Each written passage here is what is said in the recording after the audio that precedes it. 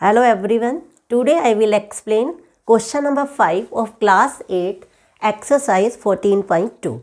In previous exercise you have learned how to use identity and we factorize. But here you can see we will use another method, splitting the middle term. P square first part plus 6p and plus 8. If you see, it is not a perfect square, so we cannot use identity. This middle term we have to split. You have think two numbers which we add give 6, and these two numbers if we multiply we get 8. Have you thought? 4 and 2, correct. This middle term we can write p square plus 4p plus 2p and plus 8. Now these two terms as a pair and these two terms as another pair.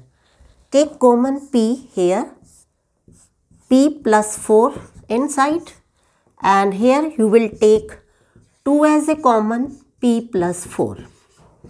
Now p plus 4 here and p plus 4 here, you can take p plus 4 as a common, p plus 4 outside, and here you will get p plus 2.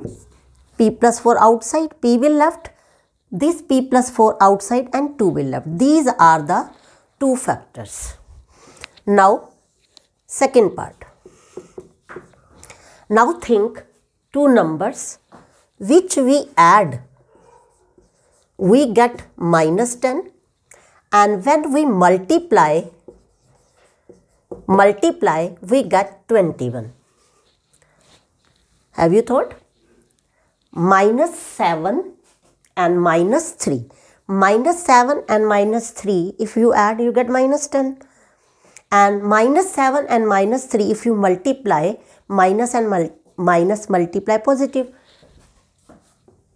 Q square, and here you write minus 7q minus 3q and plus 21.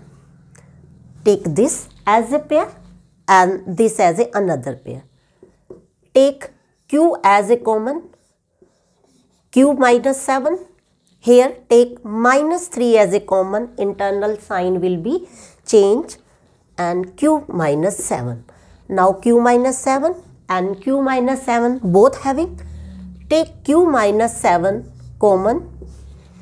In these two terms you have taken q minus 7 common, q will left and here 3 will left. These are the two factors. Now third part.